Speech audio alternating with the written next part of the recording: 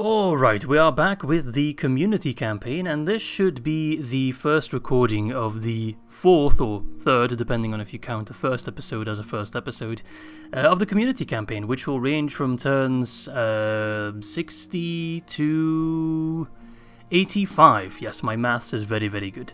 The first 5 turns have been taken care of by Mr. Hayes, a fellow Divide and Conquer YouTuber. I'll put a link to his channel in the description, be sure to check him out.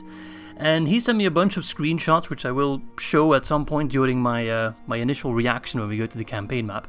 If I take a look at the name of the save file, I have a little bit of reason to worry. Nils called it "We Are Chillin'." Hayes called it "We Were Not Chilling," so I'm not really sure what to expect, so let's jump in. I love just opening the campaign map and immediately seeing, "Liar! We were not chilling." What is this? Dale boat has units... ... Dale boat has units? Which Dale boat? I'm not seeing a Dale boat. Did I talk on the fuck of what? I mean, my first reaction is I'm very, very, very impressed that we have been able to hold on to Erebor, Dale, and Esgaroth. In fact, I'm not seeing any lost territories. I actually see some extra territory. Fucking farmers, which I think is Fenholm, the one settlement which has the hobbits in the Anduin Vale.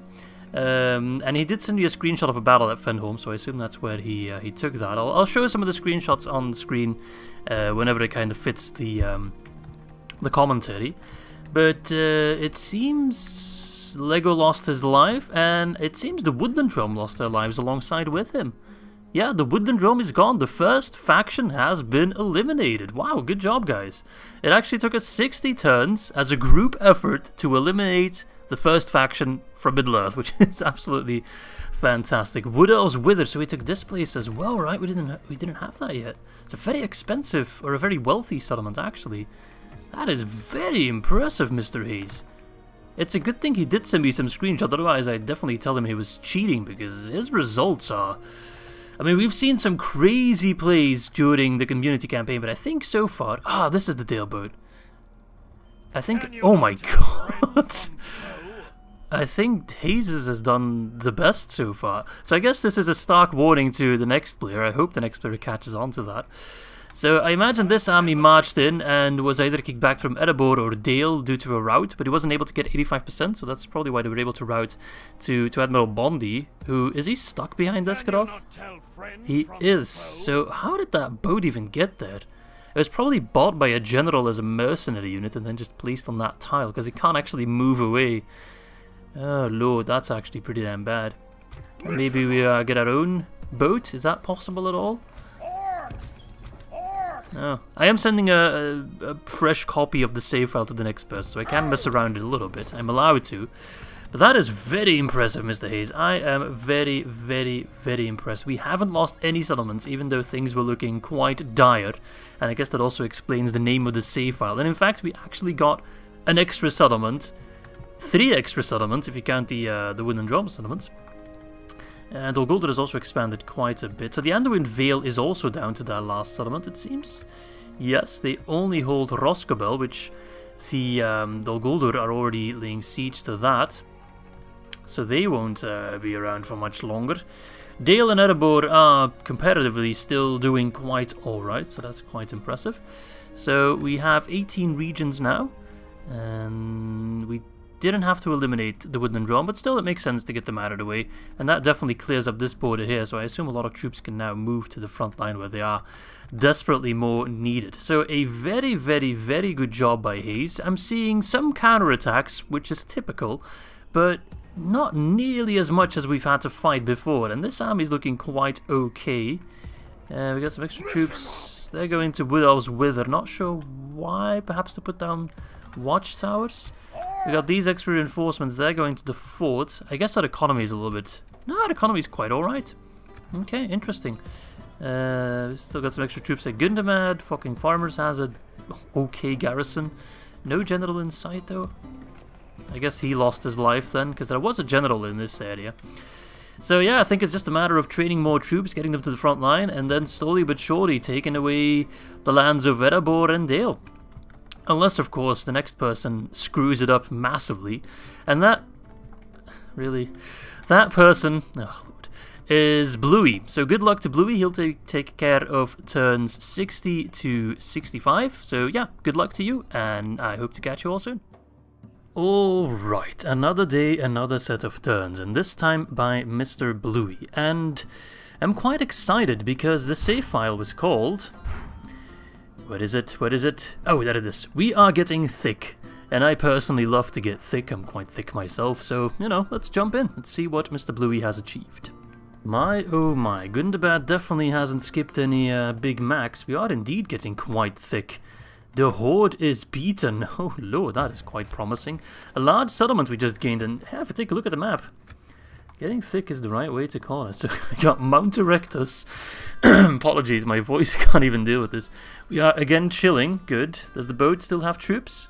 That's right, yeah. Fool. It's an enemy ship. I love how the AI actually answered. Does it still have units? That's right, fool. They haven't done anything for 5 turns. Okay, well, okay, that's good. Anything else? Lego lost his life. That's not new. Dane's ball.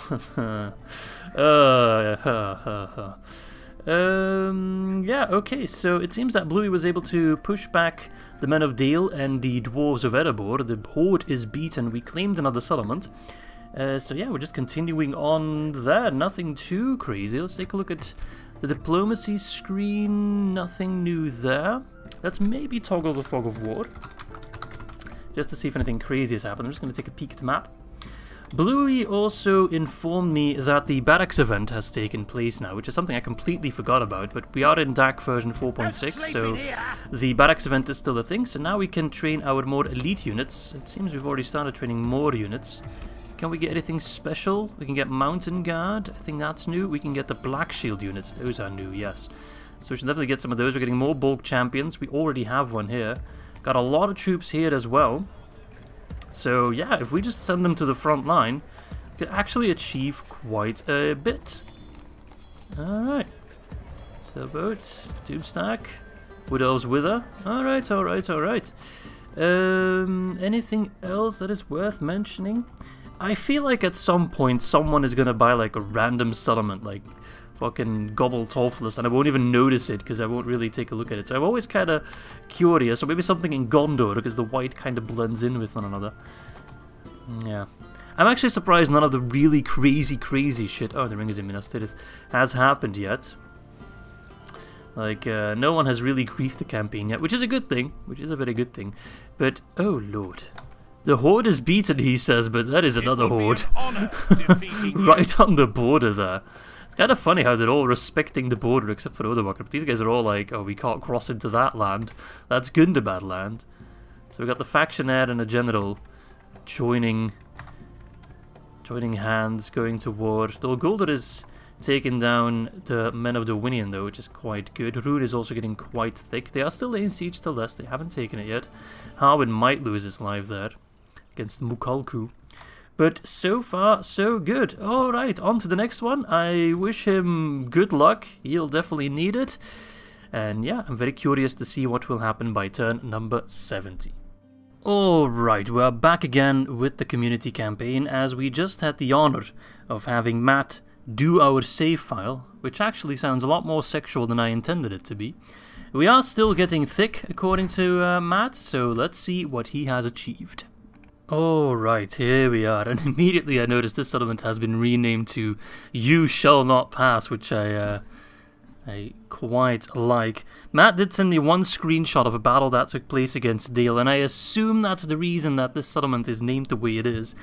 And, I mean, the result is just, it's absolutely incredible. Like, I've been super impressed with the quality of play of everyone involved so far. Like, absolutely amazing stuff. I thought I was decent at Total War, but you guys pull out victories that I never really thought would be possible in any way. So, very impressed with that. Some other information or highlights that Matt has informed me of.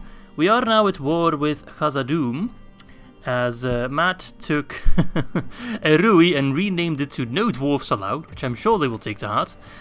So we got a decent section of units here. I mean, we're running a little bit thin, but we still have wargs, and as long as you have cavalry in Medieval 2 or a mod of Medieval 2, then you're looking quite good. Matt also defended against the dwarves in Erebor, so they still got a few smaller armies here. But it seems that their faction leader, I think, was marching over, right? He's gone. We have a decent section of units here. We got 2 fully armed Orc Avengers with weapon upgrade and armor upgrade.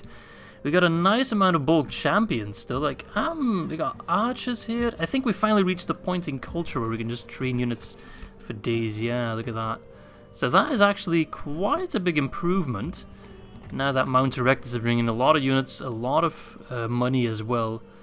Only 10 turns till we have the next available unit of Orc Avengers, and they're absolute beasts. They shred through dwarves. 14 attack, AP, which is incredibly high, 10 charge, and 23 defense. They are just very, very, very good. Anything else that has happened here? Matt did tell me that we now have access to half trolls. We got a large chunk of units here. More bulk champions, more wargs. The next player, Kujin, is going to have so much to work with. Ah, yes, he's training some half-trolls over here. We can also get some Mountain Guard. Cool, cool, cool. Bitrom of Angmar also getting some units there. So we are training a lot of forces. Our economy is looking really healthy. Like, things are just looking incredibly, incredibly good. We get access to more troops, which was a bit of an issue at some point. We were very stretched thin. But that's really no longer the case. All our fronts have enough troops, and there's more troops being trained, and they can be sent wherever they're needed the most. And our economy is looking incredibly healthy.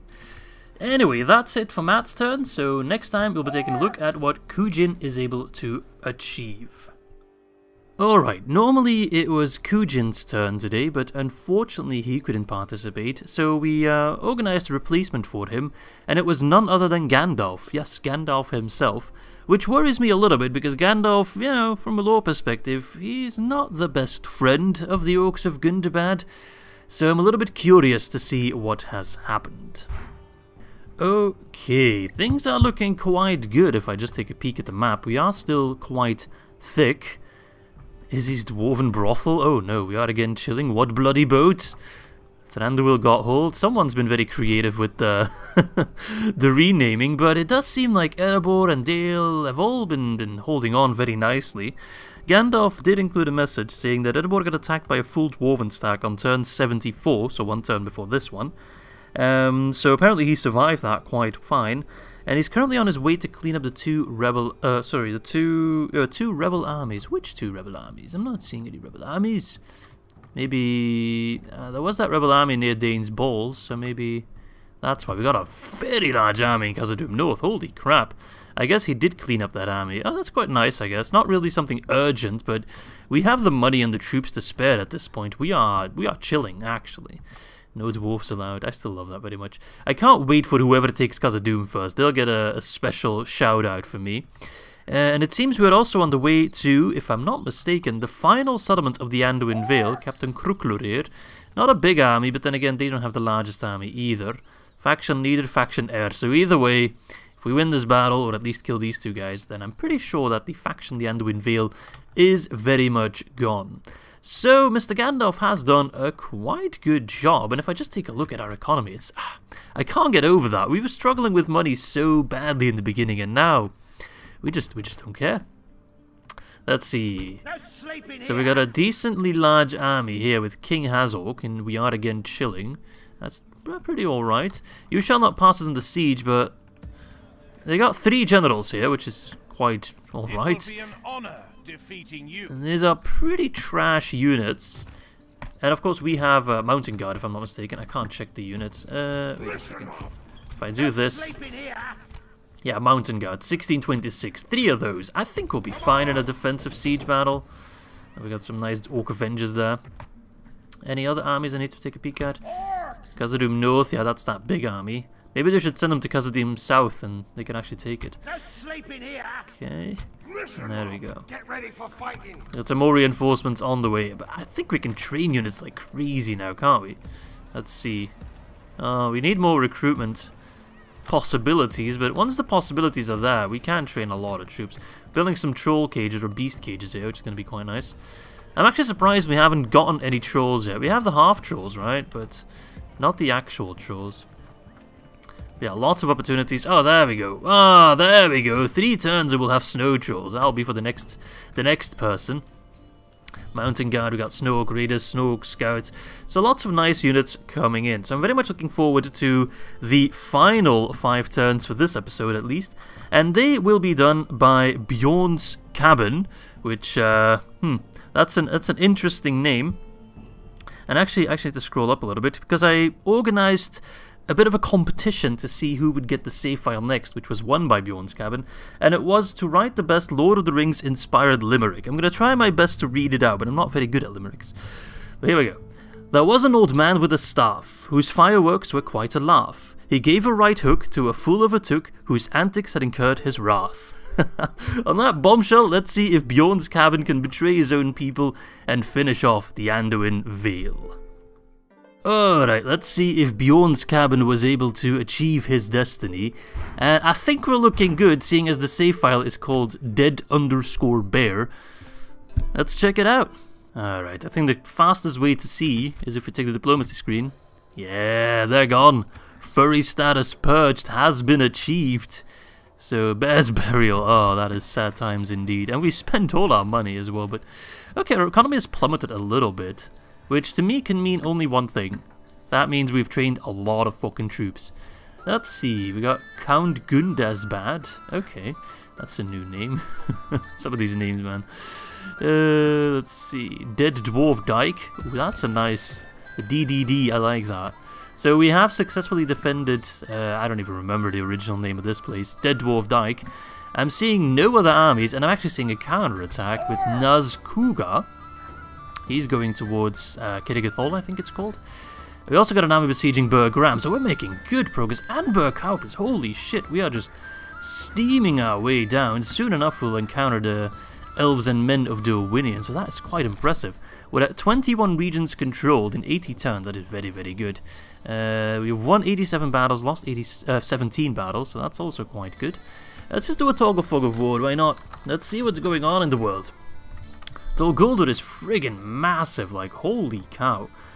Erebor is down to their last 2 settlements, and they're not going to hold on to them for very long. Bergram, that means they'll have 1 left, and we're already moving an army to Kittigathol, so we've already exterminated the Elves of the Woodland Realm, now we've exterminated the Anduin Vale, next up will be the Dwarves of Erebor. Dale ain't gonna lag too far behind, and the Elves and Men of Dorwinion are getting their asses royally whooped by the Easterlings of Rhûn and the Men of Dol Guldur. So as long as the save file doesn't get griefed, which it can always happen, that is part of the game, then yeah, we are looking very, very good. Soon enough, all these wars in the eastern lands will be concluded, and then we can focus on our victory conditions, which is to get rid of the Dwarves of Khazad-dûm, which won't be a whole lot of work, seeing as they only hold this settlement, and the Goblins of Moria are doing quite a nice job getting rid of them. Then we just have to push towards the Dwarves of Ar-Adûnâim, who do hold a sizable chunk of land. It seems Angmar was suffering quite a bit after they lost the Bittram of Bangmar, or Litash, so they're not doing all too well. But yeah, Bjorn's Cabin has achieved furry status purged. There we go, it is now official. And that's one way to end off this episode. So I'm very much looking forward to what we'll achieve in the next 25 turns. I hope you guys are too. Thanks for watching, and I'll catch you on the 4th episode.